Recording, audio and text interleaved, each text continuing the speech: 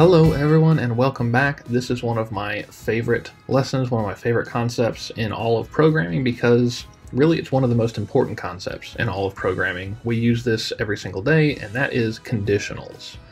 This is where you can choose what to do based on data. This is when programs go from simply repeating things to actually being able to make decisions based on inputs.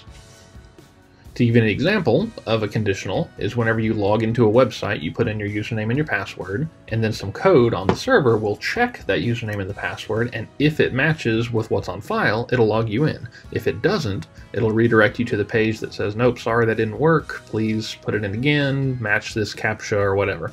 Those are conditionals, that's conditional logic. There are really just three conditional keywords in JavaScript. There's if else, and then there's else.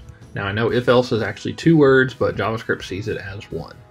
The syntax of the if statements are if, open parentheses, whatever, put your condition in here, open curly brackets, and then you put whatever your code in here, do stuff. So now I'm over in the console, and we're going to do a little bit of things to kind of demonstrate this, give you some examples of this. So let's go ahead and make const username equals max. Const password equals woof. So those are the stored username and the stored password. So then let's make a const submitted username equals max. And a const submitted password equals bark.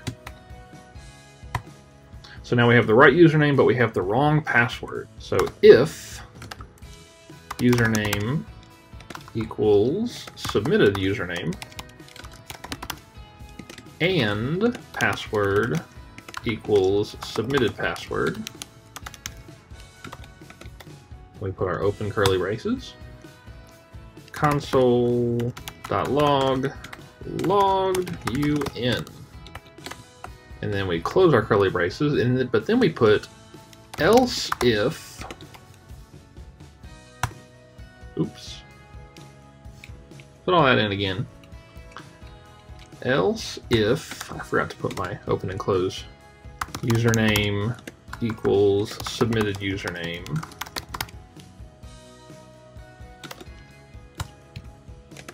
So the first one is checking if the username and the password match.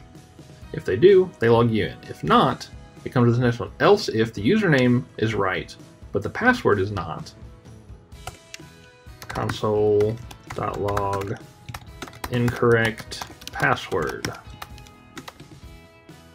And close that, and then else, in other words, in all other cases, we're simply going to console.log error logging in.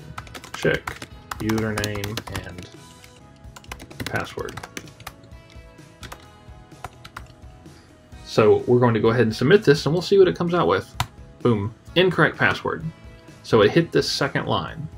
So if both of those are true, it's going to log you in. Unfortunately, both those are not true. That second one is false. So then this statement, this block of code right here in between these curly braces, is never run, and it simply goes to the next one. And then it checks else if the username is equal to the submitted username. Is it? Username, submitted username, they're the same. So this is what is run.